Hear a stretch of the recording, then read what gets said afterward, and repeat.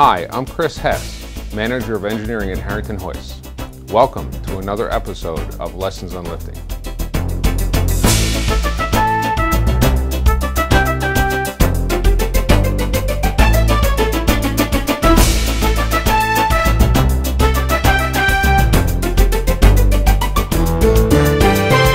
Hi, Greg Butler here again from Harrington Product Support. Today's lesson on lifting is going to be on TCR Air Motor Overhaul. Okay, so there's three basic steps to disassemble the hoist, and we will start by removing the valve body.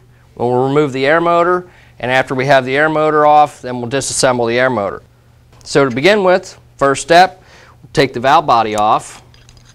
Okay, so we remove the valve body. We'll set that out of the way.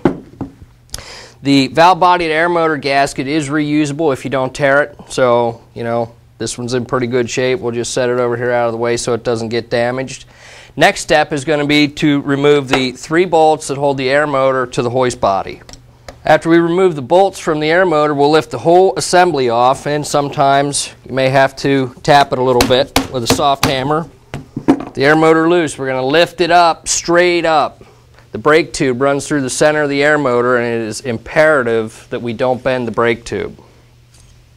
Take the brake tube and place it safely out of the way. Flip the air motor over, and we're ready to start air motor disassembly. Okay, to start with, we have to remove this snap ring that retains the front plate to the rotor. Be very careful that you don't overextend the snap ring and stretch it, damage it. Place that out of the way. The next step is going to be to separate the rear plate and rotor from the front plate. And when we do this, the vanes are going to come out. There we got the air motor is basically disassembled. Now that we have our vanes and springs disassembled, we'll set them over here on a rag for later use. Couple of things to look for. You want to look for any signs of scoring or overheating inside the stator. This one's in pretty good shape. I do have some examples here that we can take a look at of some serious overheating inside of the stator. I have an example of a vane. One of the things we want to look at, sometimes if a hoist is run with no lubrication at all for long periods of time, the vanes can overheat and crack. So here's an example of a cracked vane. You can see there the corner chipped off of it. These are the kind of things, if you have a hoist that doesn't want to run at full speed, or sometimes will run one direction, not the other, you may want to take a look at the vanes. If you want to measure your vanes, this cut criteria on the vanes is going to be 25 millimeters. This one here is 26.67 millimeters, so we're in good shape. Okay. We want to inspect the bearing in the rear plate, make sure it's smooth. I just happen to have a bad one here, so everybody can take a listen. If you hear that, makes a whirring noise, you need to replace the rear bearing. Okay. Inspect the bearing in the front plate. That's smooth. No roughness in there, no play in there. Occasionally people call and they'll say, well, what if I have deep scratches? If there are minor scratches in the stator, you can hone that. It's not a problem. Scratches on the rotor, there's very few instances where you're actually going to need a rotor for replacement. If you run unclean air through here, or unfiltered air, you can get some scratches on the ends of the rotor. Those can be filed off, sanded off, whatever. It's really not that critical. And likewise with anything on the face. The face of the rotor never really touches anything other than the springs. So as long as the vanes and the springs slide in and out of the grooves in the rotor, you're in good shape. So the purpose of this lesson on lifting was to provide you with information so that you can assemble the air motor correctly and not have any problems during assembly. In order to do that, we're going to go ahead and strip this thing all the way down, completely take it apart and put it back together so that you can see all the steps that are necessary to do it properly. First thing we'll do is we have to remove this rear bearing retainer. This is where we took the brake tube out of earlier. Okay, the brake tube sits down in there like that. This thing only has an O-ring that holds it in there. Be very careful with it. It is soft aluminum. I like to use a little pick and just get underneath of it and work it around. Boom. Now we have the rear bearing retainer out. We'll take this assembly over. We'll put it in the press.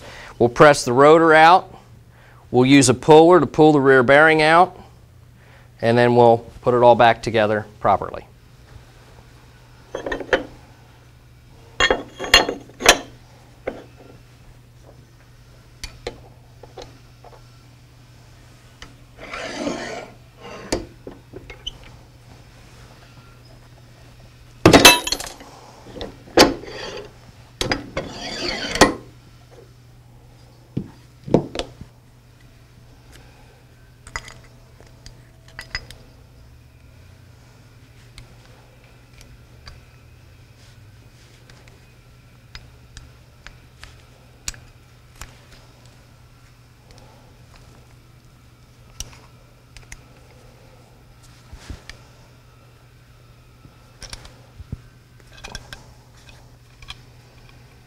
Okay, now we have everything completely disassembled. We'll go ahead and put it all back together so we can see how to do it right. We'll start by packing the replacement bearing for in the rear plate with a good quality #2 grease.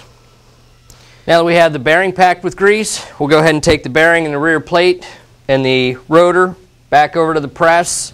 We'll press the bearing into the housing, and we'll press the rear plate and the bearing onto the rotor shaft until we get our 2/1000 clearance between the rear plate and the surface of the rotor.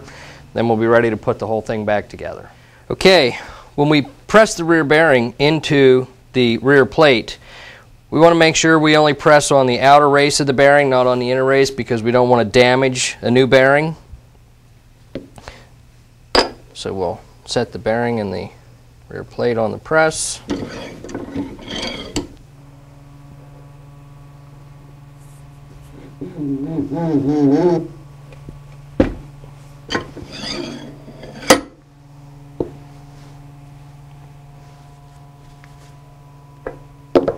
We're going to set our rotor on the press, and we're going to press the bearing and rear plate onto the rotor. Again, we'll use our little special adapter there.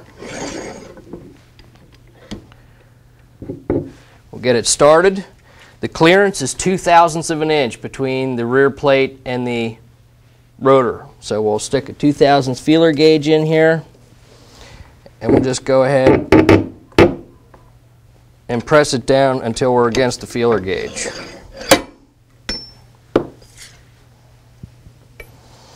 Just double check, make sure we have about 2/1000 all the way around. Feels good to me. You should not hear the rotor hitting the rear plate when you spin it. Sounds like we're good. We're ready to go ahead and put the air motor back together and assemble the hoist. Okay, now that we have our rotor assembled to the rear plate, we'll go ahead and we'll put our rear bearing retainer in. That just pops into place very nicely. Set the rear plate on the table. Take our alignment pin, put the alignment pin into the rear plate. Set our stator housing on there. Remember, the shallow indentation on the stator housing is the one that goes toward the rear plate.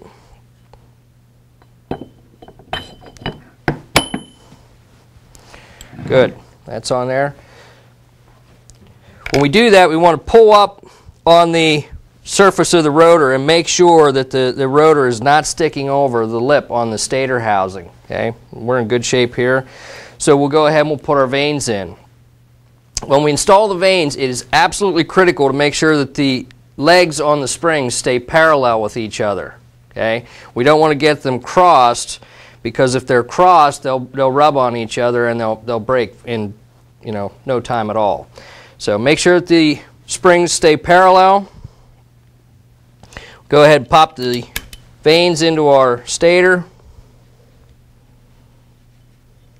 Now that the vanes are in, we're going to go ahead and put a little bit of air oil in there to make sure that the vanes are lubricated, at least for a while. We'll go ahead and we'll set the front plate onto the stator housing. Put the snap ring on. Again, don't stretch the snap ring. And we're ready to assemble the air motor onto the hoist.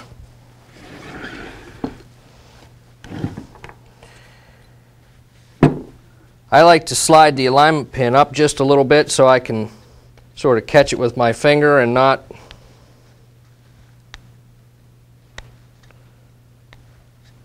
lose it, because we're going to have to set the air motor on and get the shaft and the air motor lined up with the coupler between the air motor and the gear train, and then get our alignment pin lined up with the hole in the wheel housing. Air motor sitting on there. Go ahead and put the bolts in, and we'll run them down with the T-handle.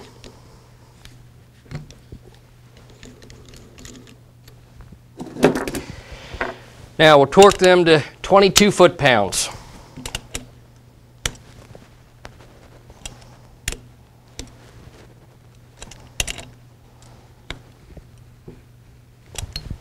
Okay, air motor's torqued. A little bit of air tool oil. Put on the end of the brake tube so we don't damage the seal in the brake piston on the other end. Install the brake tube. We're going to reuse our gasket because it was not damaged. Set that on the alignment pins.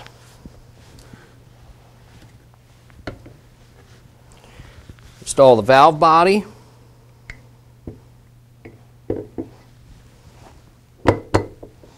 Make sure it's on the alignment pins.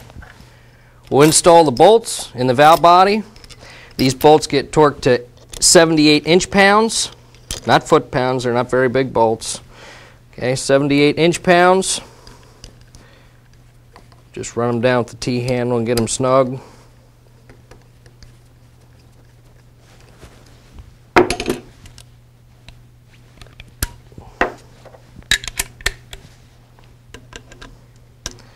Stick our torque wrench on here.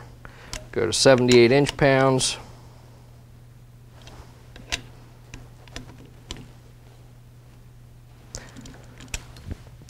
There you have it. The air motor's installed. We basically completed an overhaul. The next step in the repair would be obviously to apply air to the hoist. Make sure it works up, down, do a complete operational test on it. After that's finished, since we did have it apart, we would want to do a 125% load test just to verify that everything is good and the hoist is fit to use in the field.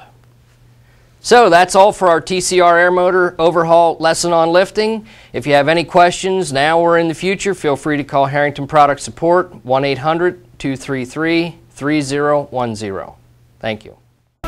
That concludes another episode of Lessons on Lifting. Thank you for joining the revolution.